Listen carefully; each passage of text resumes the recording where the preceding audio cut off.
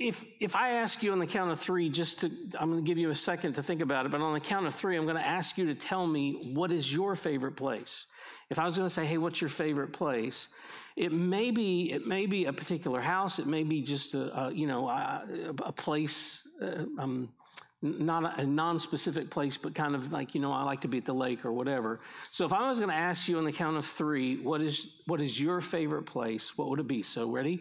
1, 2, 3.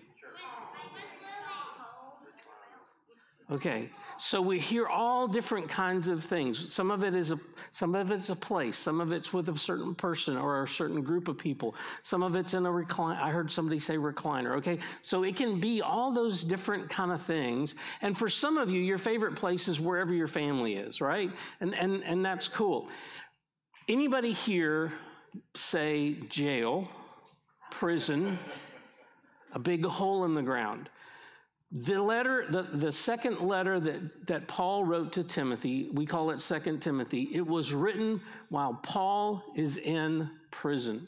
And it's not a nice prison. It's not a federal penitentiary where you get to play golf and all that other stuff. It is basically an abandoned cistern, which means it's a well that you are lowered into by a rope. Anything that comes in and out of that comes in and out of that either by gravity or by a rope. This is where Paul has been put, and he's pretty sure he's not getting out of here alive. That this is his last place. That's not his favorite place. But he knew that he was in the middle of God's will. And I used to say years ago, the safest place is to be in the middle of God's will. Well, I've changed that. The best place to be is in the middle of God's will. That doesn't make it the safest place. Because Paul knew, he knew from the first day that he met the Lord on the road to Damascus, or the road to Emmaus, he knew that his life was going to be difficult. But he also knew that his life was going to take on an entirely new purpose where he was going to get to talk to people, both Jew and Gentile, and eventually the head of the Roman government, which at that time was the head of the world. He was going to talk to the number one dude in all of the world. That was what he knew, and he loved being God's person, that God's ambassador, even though it was an ambassador in chains. So the reason I wanted to start with this is because as we go into 2 Timothy, I want you to think about if this was your last chance to write somebody a letter. If you are writing from a prison cell that you don't deserve to be there. I mean, he had done nothing against the Roman government. He'd done nothing against the Old Testament, but he had infuriated enough people who were religious, and they had turned the political government against him. How would you write? Well, Timothy, I'm being treated bad. I'm just being treated. It's just horrible. The way I'm being treated, it's just horrible. I shouldn't be here. This is just, or woe's me. Or would you be able to write that final letter the way we see Paul writing this final letter to Timothy? A very encouraging letter, a very instructive letter, a very emotional and passionate letter. I think that's just important for us to think about as we are talking about this last letter that Paul writes. And we know that Paul wrote almost half of the New Testament. He wrote a lot of things, but this is the final thing that he's going to write. So in 2 Timothy chapter 1, verse 1, I don't know how far we'll get today, but we're going to at least get to verse 1. So here we go. Paul, an apostle of Christ Jesus by the will of God, according to the promise of the life that is in Christ Jesus. An apostle of Christ Jesus by the will of God, according to the promise of the life that is in Christ Jesus. The attitude that Paul writes is not an attitude out of persecution. It's an attitude that and believing it was final, it is an attitude of, I have been called by Jesus Christ to be an ambassador, to reach out to those around us. If you remember the story of Paul, his original name was Saul, and he was a Pharisee of Pharisees. He had been given basically a badge and piece of paper that said he could go anywhere the way was going. These people who were proclaiming Jesus Christ was the Messiah, he was allowed to go anywhere to break into people's houses, to take them off to jail, and even he stood at the stoning of Stephen. So he even condoned, and he says that he was responsible for the death of some of the believers in his day. So this is who he was, and all of a sudden he's going and he is struck blind by the Lord, by the Lord's presence. He's struck blind, and he responds. And we see this in Acts chapter 9. In Acts chapter 9. And then after he meets face to face with Yeshua, he goes and he kind of hides out because now everybody's looking for him. The church doesn't trust him, and the religious people are wanting to find out what in the world is going on with you. And so he's in hiding. And in Acts chapter 9, verses 10 through 16, God is going to send somebody to him. And here it is. Now, there was a disciple at Damascus named Ananias. The Lord said to him in a vision, Ananias, and he said, here I am. And the Lord said to him, rise up and go to the street called Straight, and at the house of Judas, look for a man of Tarsus named Saul, for behold, he is praying. And he has seen in a vision a man named Ananias come in and lay his hands on him so that he might regain his sight. And Ananias is thinking, couldn't he have had a vision with somebody named Bob that came in? Couldn't he have had a vision where somebody named, Susie came in? But no, he's had a vision. Literally, the Holy Spirit is speaking to Ananias and saying, he's had a vision that you're going to come in. He hasn't seen you because he's blind, and you're going to go in and you're going to pray for him. And then it goes on. But Ananias answered, Lord, I have heard from many about this man, how much evil he has done to your saints at Jerusalem, and here he has authority from the chief priest to bind all who call on your name. Let me get this straight. You want me to go in your name to the guy who could arrest me because I'm using your name, and you want me to pray for him? And the Lord is saying, that's exactly what I want you to do. The Lord said, go, for he is a chosen instrument of mine to carry my name before the Gentiles and kings and the children of Israel. That's not just Paul. That's not just Saul. We are all called by his name to proclaim the gospel to the people who we are in relationship with. That's a calling that we all share. So Ananias, should I go? Yes, you should go. But watch what he says in verse 16. I will show him. Who's speaking? The Holy Spirit is speaking. I will show him how much he must suffer for the sake of my name. Day one, assignment day one, he's going to find out from the Holy Spirit, I'm redeeming you, and I'm going to let you know the way you're going to have to suffer throughout your life to do the very thing that I've called you to do. Is there suffering for the Christian? Is there suffering for the believer? Well, yes. I mean, we're just called into it. Now, I know that Sally and I were talking about this yesterday. By the way, Sally's not here. She's sitting with Lily. Lily is very sick, and her mom and dad were leading worship somewhere, and so she's there. But Sally and I were talking about it. It's like, we talk about persecution, we talk about hardship, we talk about suffering. Is it all the same thing? Is it all just one big umbrella? Is it different things? Let's just be real. We live in a fallen world, and the fallen world, because there's sin in the fallen world, there's stuff like cancer. There's stuff like depression. There's all this stuff that wasn't part of God's plan, but now we deal with it. Everybody deals with it. Believer and non-believer deal with different things. But then as a believer, there are things that come on us because we are believers in Jesus Christ. And sometimes those lines can get kind of blurred.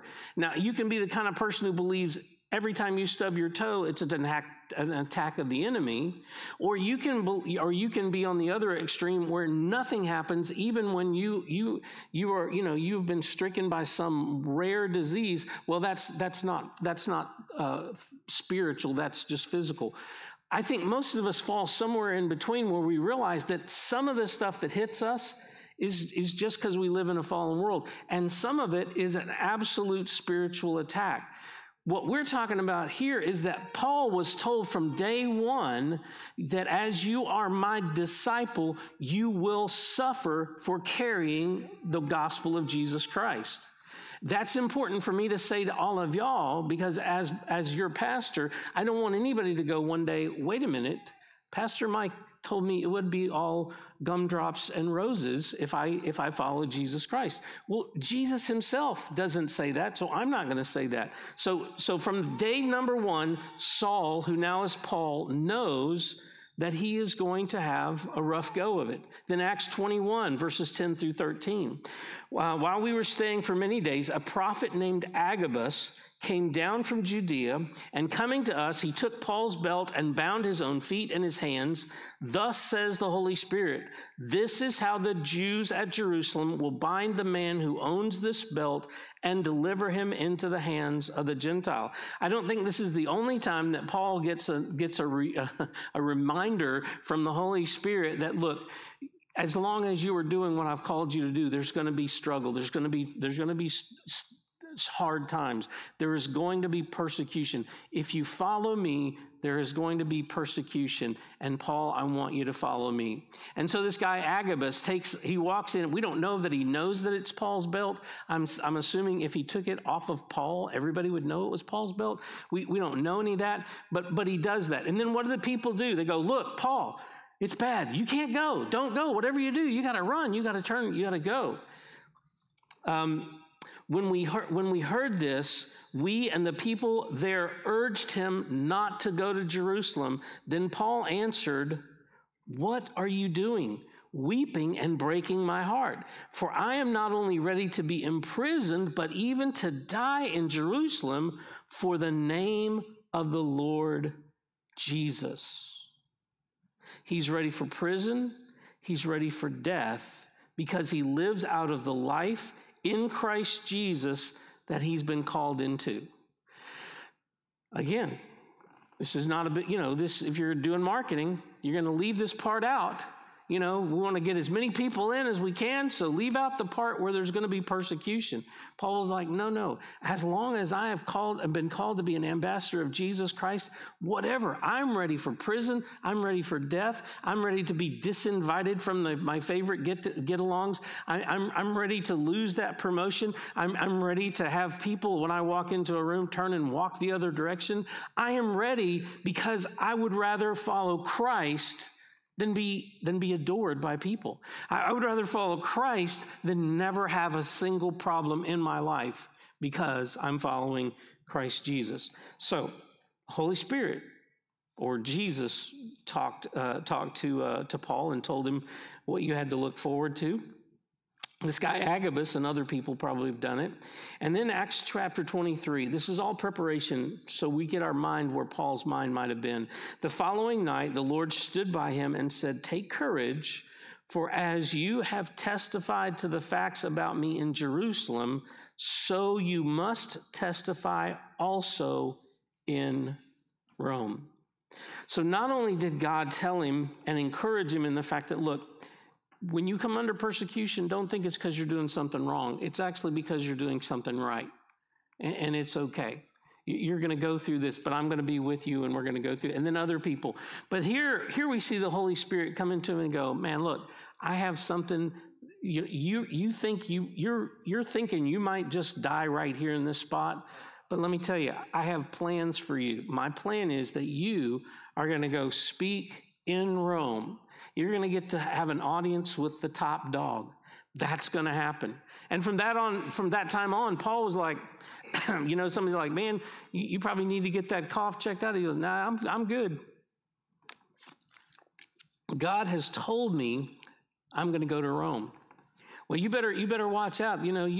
Paul was like, look, I can throw myself off a cliff. I might be bruised and broken, but I know I'm going to Rome because God has told me I'm going to Rome. What has God told you about your life? What has God told you about your future? What has God told you that he has planned for you? Because some of you can go, well, I know the Lord has actually spoken to me about a mission that he has for me, and I've not completed it yet. I love that pastor said one time, he said, God works all things, to the good. And you're thinking, well, I've got some things that have not been worked to the good. Well, okay, then let me tell you, God's not finished working, okay? Because he does what he says he's going to do. So all of this is going on. I'm not going to go into, because you got the younger folks in here today. And so, from time to time, I say stuff I shouldn't. I'm trying to really be good about that. But there was a guy named Nero. Nero, what do we know about? We think of he was a fiddler, right? But apparently the fiddle was not even invented then. I don't know. But what we know is that Nero was a corrupt government leader. We know nothing about that. Corrupt government leader, and he wanted to renovate parts of Rome. And the Senate that he worked through said, no, we're not going to sign that document so that you can spend money. We don't have to rebuild buildings that are fine. And Nero said, oh, that's fine.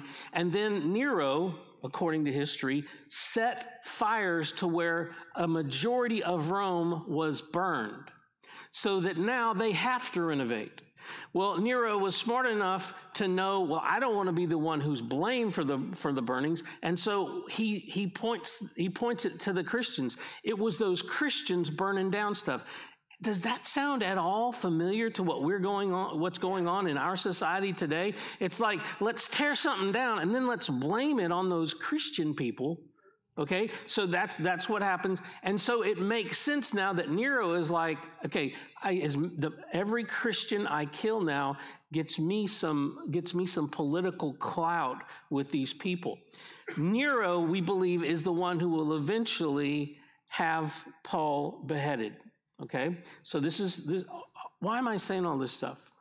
Because if I was Paul, I would be mad, sad, weepy, moany, gripey. I would be all of the little dwarfs except Sneezy. I mean, I would be all of them, and I would think, I'm going to write Timothy a letter. Dear Timothy, quit now. Ministry is hard, and then you die. The end. I mean, that's how I would have written this. But why did Paul not write it that way? Because Paul got it. It's not about persecution. It's about following the example of Jesus Christ. And Jesus Christ let himself be put on a cross so that you and I could have salvation. Amen. That's a pretty good deal, okay? So now let's see if we can get farther in this. Chapter 1, 2 Timothy chapter 1. Paul, an apostle of Christ Jesus, by the will of God, according to the promise of life that is in Christ Jesus. If I were going to write Michael a letter, and I was going to say, because a lot of times I do this when I text people, especially if I'm afraid they don't know who I am, or I assume they don't know who I am. Hey, this is Mike Peasall. If I was going to write that, I could go, hey, Michael, it's Mike Peasall. I wouldn't have to go, hey, Michael, it's Mike Peasall, pastor, Gateway Christian Center, father of 6 beautiful children, 4 wonderful son-in-laws, and soon to be 9 beautiful grandchildren, more girls than boys, and I'm excited about that. I wouldn't need to do that. Why? Because Michael knows who I am. If I was going to write a letter to my wife, I wouldn't even have to add my name, right? Why is Paul put that whole moniker in there? Because Paul means for everyone to read this letter. Yes, it is a personal letter to Timothy, but it's a personal letter that is supposed to be shared with you and with me. So as you read this, go, well, okay, that was for Timothy, that's not for me. Paul would not have told you who he was if it wasn't meant for you and for me to read. To Timothy, my beloved child. Now, we know that Paul almost always says what? Grace and peace. Grace and peace. What does he add this time? Mercy. Because he knows Timothy needs mercy. Timothy, I'm gonna go ahead and tell you right now, you need mercy. See, grace is not getting what you deserve. Mercy is getting what you don't deserve. No. I had that backwards. Mercy is not getting what you do deserve. Grace is getting what you don't deserve. He adds mercy in there because it's important. it's important for Paul and Timothy in their relationship and for our relationship to remember mercy is very, very important. So grace, mercy, and peace from God the Father and Christ Jesus our Lord. I thank God whom I serve, as did my ancestors, with a clear conscience, as I remember you constantly in my prayers night and day. Paul, very excited about this. Verse 4, as I remember your tears, I long to see you that I may be filled with joy. Now, this goes back to, Paul has left Timothy there. Timothy's father was Greek. Timothy's mother and grandmother were Jewish. Timothy, when he was brought into the ministry, Paul had him circumcised so that as he dealt with those religious Jews, that would be one less stumbling block in their relationship. He didn't do the same thing with Titus, but he's done that. But at some point, Paul has said to Timothy, Timothy, I need you to stay here and run this because I have to go on ahead. And I'm sure that if Timothy were as closely related to Paul as we believe that they were, Timothy also understood that, Paul, you're not just leaving me here, you're leaving me here for some place that I wish you didn't have to go. You're leaving me here for something. And so Timothy's tears, we don't see that as a weakness. We see that as a sign of compassion and love that Timothy had for Paul. And so he says, I remember those tears. I long to see you that I may be filled with joy. Literally being back together, Paul knew would just be a huge blessing to him. Okay, we talked about this a little bit last week. There are those of us who are raised in a religious setting, in a religious environment where we were told any emotion is bad. Too much emotion is bad. But when I talk about certain people in my family and certain topics, I'm going to get emotional. You know why? Because my emotions are connected to what I'm thinking. My emotions are connected to what I believe. My emotions are connected to that relationship. And so as I talk about these things, I'm going to get emotional about it. I actually, I cry at some of the Budweiser commercials. They're back in the day when they were good with the puppy and the dog and the horse and all this other stuff. I mean, I would shed a little tear. I can be. Stop being told. Stop accepting the fact when people tell you, look, there is nothing emotional about a relationship with Jesus Christ. If you really have a relationship with Jesus Christ, it will wreck you emotionally.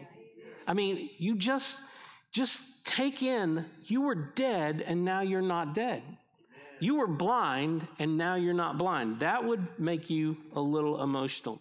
So a true experience will have emotion. Now, Mike, but I'm not an emotional person. Well, let me just encourage you. Maybe you're not an emotional person because you've been told not to be emotional, that's silly, that it's ridiculous. Maybe you're not an emotional person because you're afraid to let go. Okay? Let me just encourage you. We serve a God who, if you read the description of God, God's pretty emotional, okay? So it's okay. I'm not saying I want you to cry all the time or on cue. I hate that. But be willing to be vulnerable to emotion. It can be pretty good, okay? Verse 5, I am reminded of your sincere faith, a faith that dwelt first in your grandmother Lois and your mother Eunice, and now I am sure dwells in you as well. So here's the reason I was asking the kids about old age and stuff like that. Our culture doesn't tend to honor people who are older. There are cultures around the world that really do honor older people. As a general rule, we tend not to. But did you hear grandma's role in Timothy's salvation? Mom's role in Timothy's salvation. If you are a grandmother or grandfather age, your job isn't done.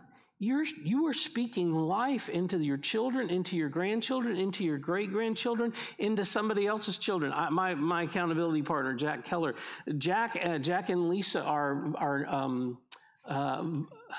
surrogate grandparents to some friends of theirs have young kids. And they go when it's grandparents' day at those kids' schools, they go.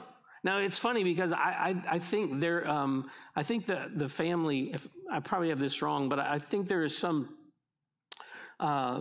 different race in there. And so they look, whatever that race is. And Jack is very tall and very white. So I'm sure when he walks in as grandpa, it's probably like, I don't know about that.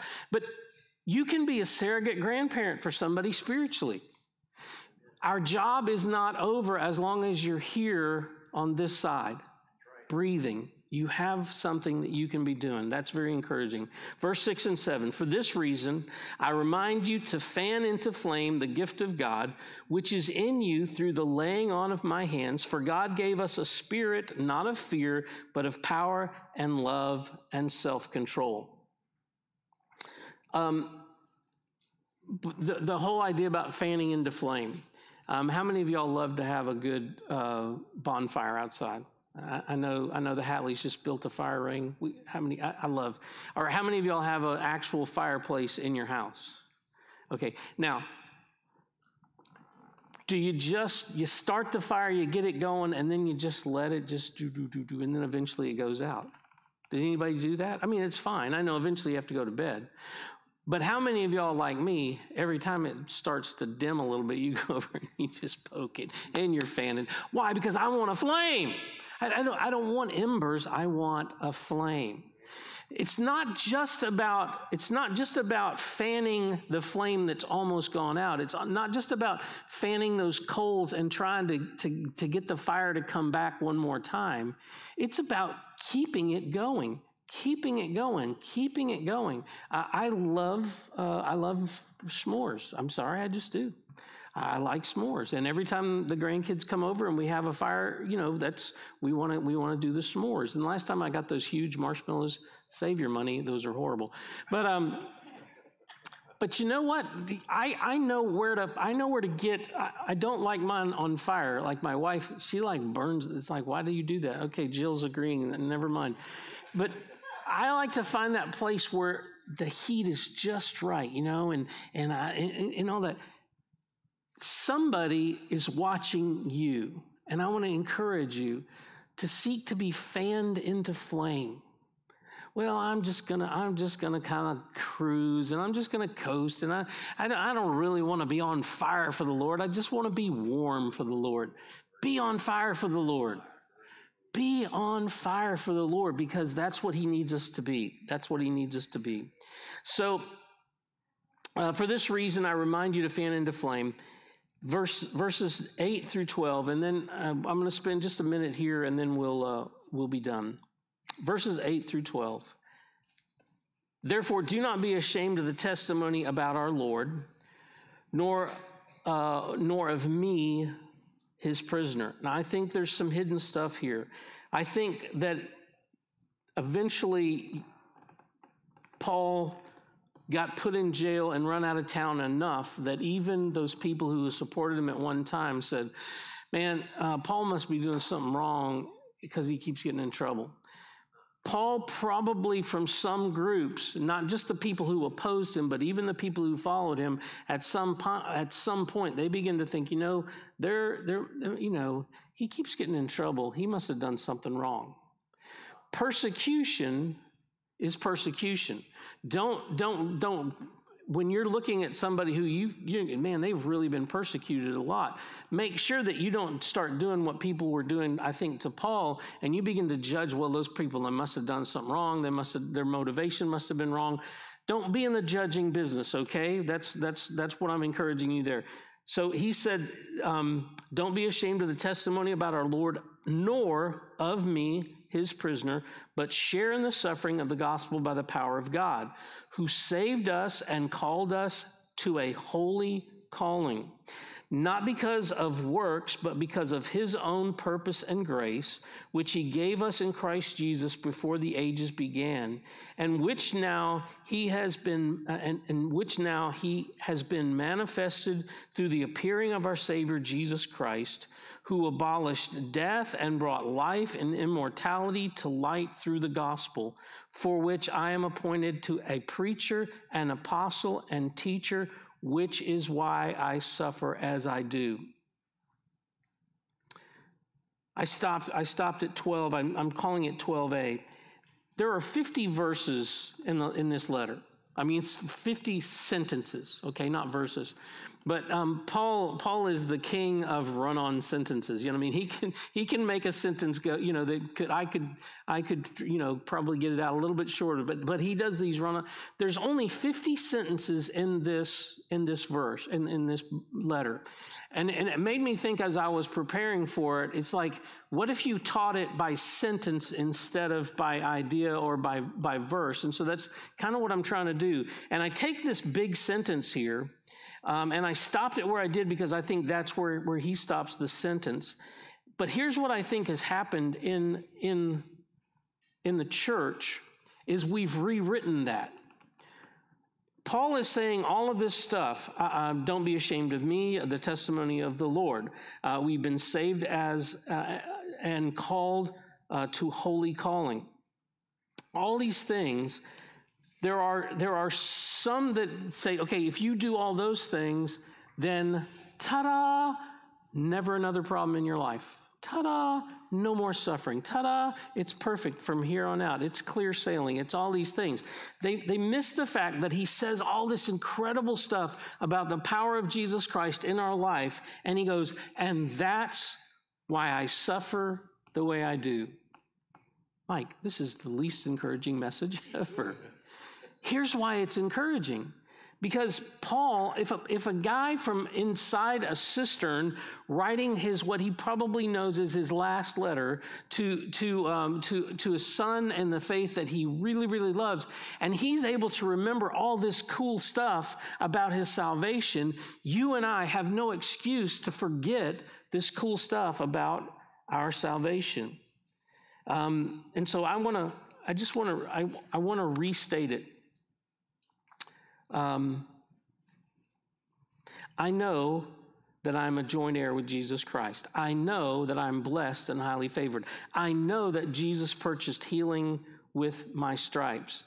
With all that being said, those things that I know, I also know that what Jesus says in John and then again in Matthew, John 15:18 through 21 says, if the world hates you, know that it has hated me before it hated you. If you were of the world would love you as your own. But because you are not of the world, but I chose you out of the world, therefore the world hates you. Remember the word that I said to you, a servant is not greater than his master. If they persecuted me, they will also persecute you. If they kept my word, they will also keep yours. But all these things that will do to you on account of my name, because they do not know him who sent me. As we read that scripture, and then this morning, one of my scriptures this morning was from Matthew chapter 5, which is the blessed, and verse 11 and 12. Blessed are you when others revile and persecute you. Jesus started his whole ministry by saying, look, if you follow me, you're going to make people unhappy. People are going to resist you because they resist me. So here's how I kind of rewrote the verses 8 through 12a. This is why I suffer as I do.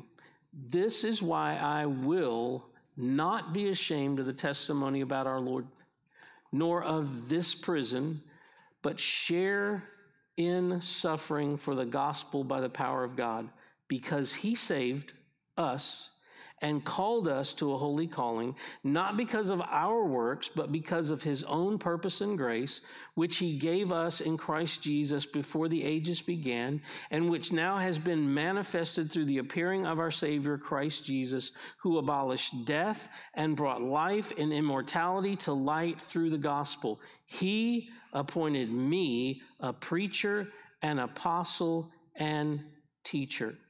Everything we do is from the overflow of what Jesus has done.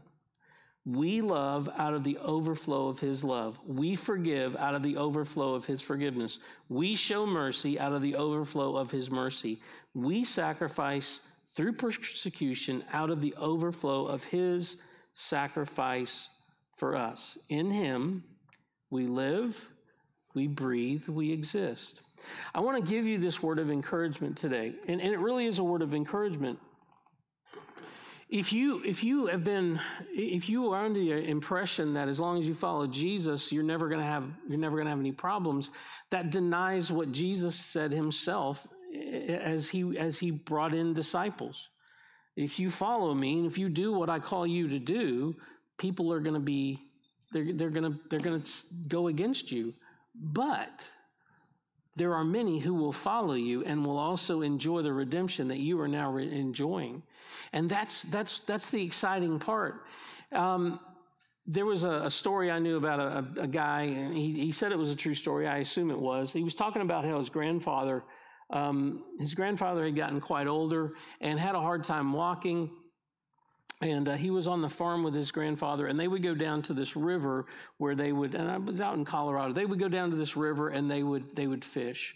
And so his grandfather told him as he set him up at one point, and he goes, look, the only thing I want you to do is I want you to really watch out, because there are a lot of water snakes, and these water snakes, I don't want you to get bit. So whatever you do, be very, very careful. If you have a problem, you call me. And so this guy began to fish, and grandfather went about 100, 200 feet away, just enough to kind of get their spots separate, and then the grandfather's over there, and he's casting, and then all of a sudden his grandson he hooks a big fish.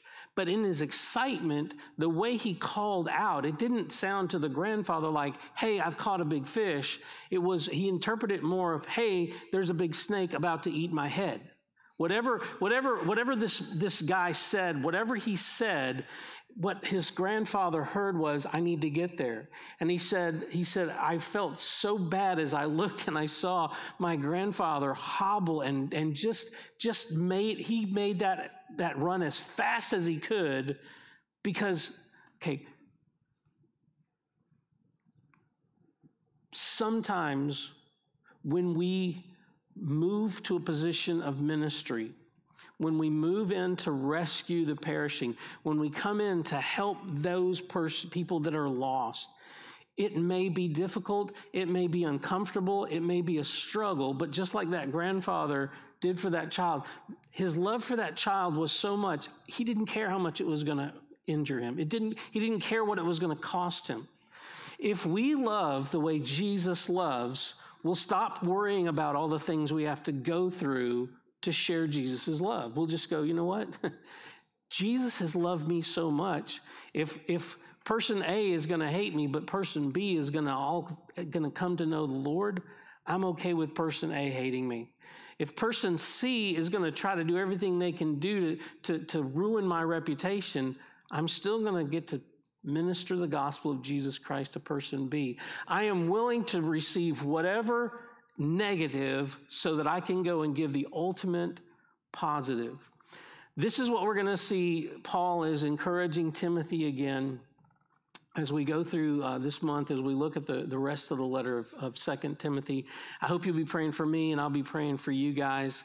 And we're going to have an incredible time as we learn through this. So let's be dismissed in prayer. Father God, I thank you so much for our warriors being in service today. They've been so good, and I know they've come up with some beautiful artwork.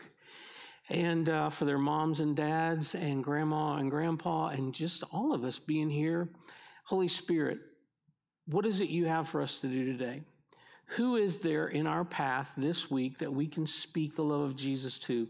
Who is it this week in our path that we can just show by the way we react and interact that we have a relationship with the King of Kings and the Lord of Lords, that we love because he first loved, because we show mercy because he first showed mercy, because we are kind and compassionate because he first was kind and compassionate to us.